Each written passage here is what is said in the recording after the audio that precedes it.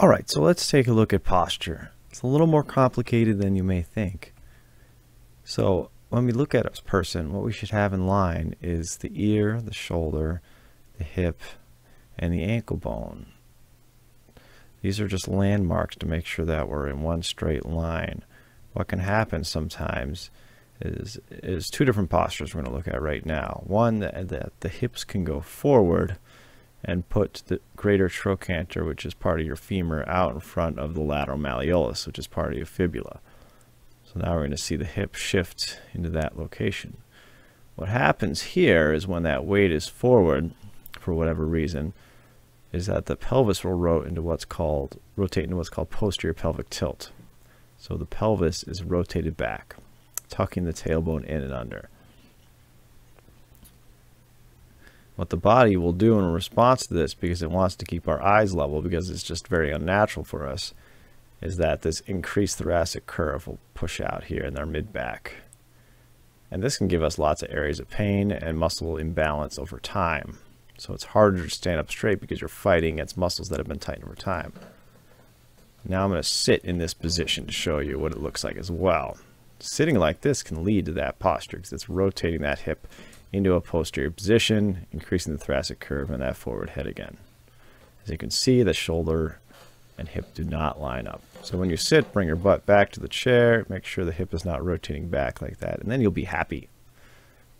So one way to correct this position is to bring that greater trochanter bone in your hip over the ankle bone where it should be, rotating the hip from posterior to anterior. What can happen, though, is you can have too much anterior pelvic tilt, which leads us into a separate type of posture, which can be confusing. This here is forced anterior pelvic tilts, also known as upper cross and lower cross syndrome. Lower cross deals with the lower back, and the upper cross is the forward head, which I'm not demonstrating here as well. The head should be more forward, increasing the cervical curve as well as the lumbar lordosis curve. Whereas it's the opposite in sway back. Posterior has a flattened lumbar curve and a flattened neck in a lot of cases. A lot of these postures pull on these muscles in the back of our neck, from our shoulders down to the back of our head, creating a lot of tightness and stress that we carry. A lot of this comes from the foundation, our pelvis, being out of whack.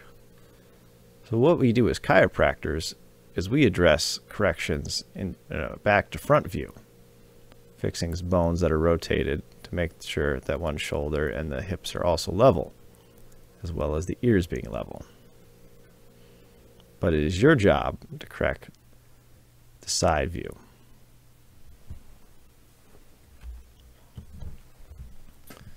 So as we can see, anything that's affecting these muscles and our posture is also going to affect the spine and the load in the joints. And that's where arthritis comes from and a lot of other things. Anything that affects the spine will affect the nerves.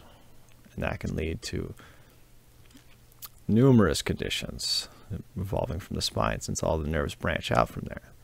So having stress there can affect anything. It can also increase the risks of injury because the joints aren't being stabilized properly. Usually what you have is one very tight muscle, like in this position with the girl, her hamstrings will be very tight and her quads will be overstretched and weak, so she can't handle loads of injury. Same with the neck and the upper back. This is the upper cross and lower cross syndrome. So the hip is rotated more anterior and the stomach is sticking out. They have an increased lumbar curve and the neck is also forward. So this is due to an opposite patterning of the muscles where the quads are tight, pulling the hip down, and the hamstrings are weak. You also have different patterns of muscles all the way up your spine.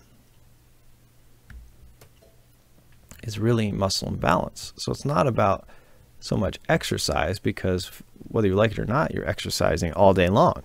You're either just exercising the muscles that are already strong and leaving the other ones that are weak to get even weaker. So what we need to do is stretch out the tight muscles, the hypertonic muscles, and we just strengthen the weak muscles. No one can strengthen those weak muscles except for you. You just need somebody to show you how. So another question I often get is, how does weight play into this? True, weight can affect the joints, But as we see here, we have two people, they're actually the same weight. So what's the difference there? Does BMI always apply? Uneven pressure on the joints, as it says here, is what can cause instability, leading to arthritis and joint damage, or allowing the joints to be more easily injured.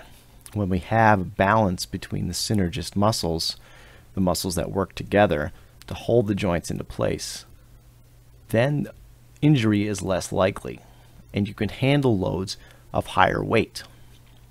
So, losing the weight is not going to solve the imbalanced issue.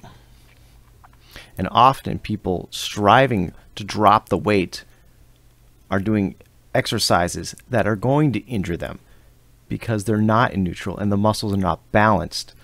That will lead to injury. Your body is designed to handle the weight. You can be muscular to a point, and the joints will be fine as long as the muscles are balanced.